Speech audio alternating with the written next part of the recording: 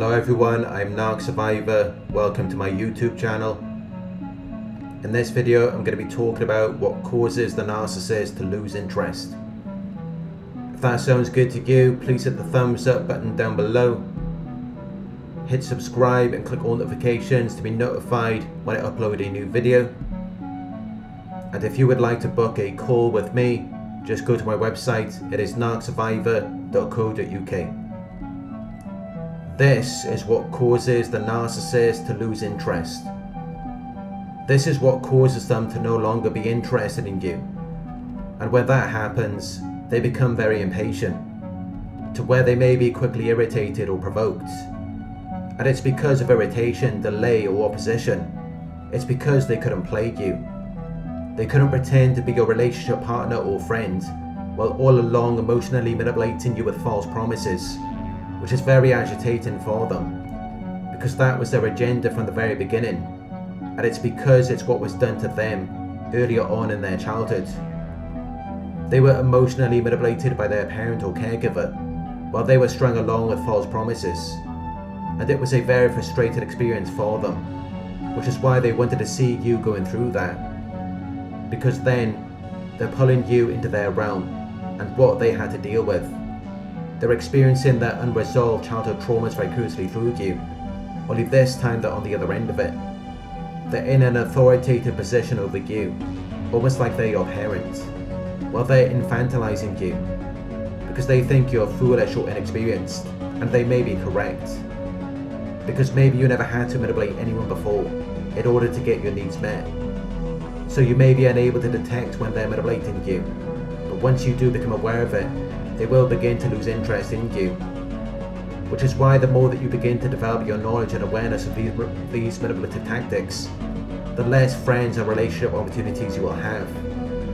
And the ones you do have will be unsustainable. But that doesn't mean that you've lost something or that you're missing out on anything. Because even if you were inexperienced, it would have been fake. So it would have ended at some point anyway. And if it does end, or if it doesn't even begin, it's because their agenda was to plague you. And they knew what they were going to do with you right from the beginning, but they didn't tell you because they had an agenda. They're detached from reality, and they're trying to pull you into their fantasy world because they can't deal with reality. So when they lose interest, it's only because they were trying to play you but they couldn't, which is why when that happens, they will forget about you to move on to someone else. Someone who is nowhere near as good as you, but they will move on to them solely because they're able to play that person while they weren't able to manipulate you. And after they've played that person, they will play someone else, and it just goes on and on. Because that's what they consider to be important, and it's what they want to achieve. Because they want to artificially inflate their own value. They want to make themselves appear more valuable and important than they actually are. Because in reality they're worthless and insignificant. They might look good on the outside, but they have no inner sense of value. Which is why all you really have to do is have a conversation with them and let them do all of the talking, to reveal that they actually have no value at all.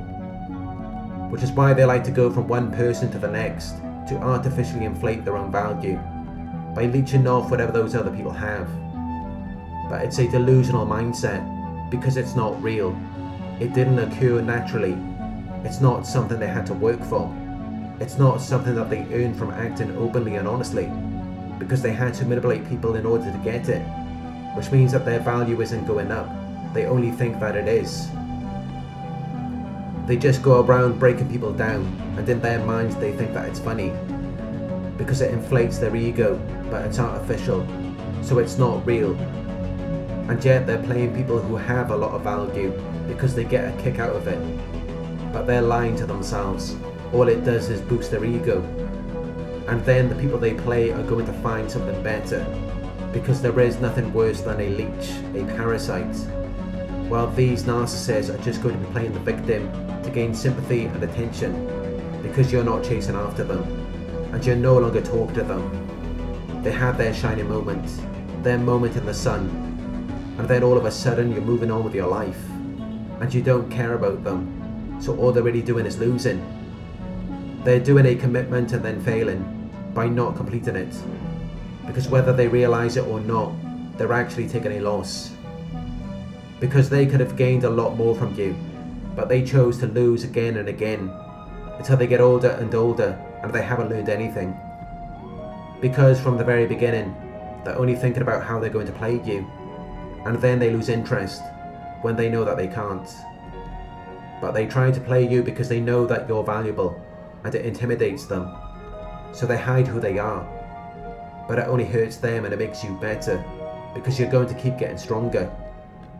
And you're going to continue to have more positive experiences, following any difficulties or misfortune that you encounter, while they're going to continue manipulating people and playing games with them, which is only going to hurt them in the process, because they're not going to learn anything from it. They're just going to perfect their craft of manipulation, when all that does is artificially inflate their value, until they're old and miserable, and they've got nothing to show for their lives, other than qualities or possessions that they may have stolen from other people, when maybe they could have had a very different future with you, if they had just made the best use of their assets and the opportunity. But at some point, someone will solve this problem and unravel the mystery by realising and understanding your value, until it motivates them to improve their performance, so that they can perform as well as you, because that's what we envision and commit to achieve. We don't want toxic people in our lives. We want people who are actually about something, people who are intelligent. No one wants a lazy partner, other than people who are also lazy themselves. But people who are disciplined and hardworking do not want someone who is lazy. They want someone who is willing to use their energy, someone who has energy to give. But the narcissist will lose interest because they can't fool you. They can't have their way with you because you're experienced. They're only worried about people they can play, and that is why they play these games, and they can play these games for years. When you're in a relationship with them and you believe they're actually interested in building something with you, or you could just be talking or texting and then it's already done because you can't be played, which is why they typically want to drag it out for as long as they can, because they don't want to show you who they actually are. They want you to blindly believe in them instead of questioning or challenging them, which is why narcissists will often lose interest in people of value, because as far as they're concerned, they have no value if they can't play them, which is how a narcissist's value is extremely low, and they typically only get you when you're lonely or if you're already going through something, because that's when you're vulnerable. And they will wait until the time is right, because they can't get you when you're strong, which is why any relationship they get into isn't going to last. While for you, you're just going to become more and more experienced and more discerning, to the point where it's really going to take someone of value to lock you down. And many narcissists may be holding out for a high value person as well, but the difference is they're not going to find it. Or even if they do find a high value person, they're not going to be able to lock them down, because their entire lives they relied on their manipulation. They took advantage of people where they were vulnerable, while you actually did the work. You took accountability and bounced back from those adversities, which makes you an excellent match for a person of high value, because that is exactly the type of person that anyone of high value needs in their lives. Someone who never gives up, someone who withstands and recovers quickly from difficult conditions, someone who is able to be happy and successful again after something bad has happened, which may have seemed like a curse when you were around the narcissist, but it's going to become a blessing when you meet the right person, because they will be able to value and cherish these wonderful qualities, as they must have nurtured these qualities in themselves to get to where they are today. Thank you for watching.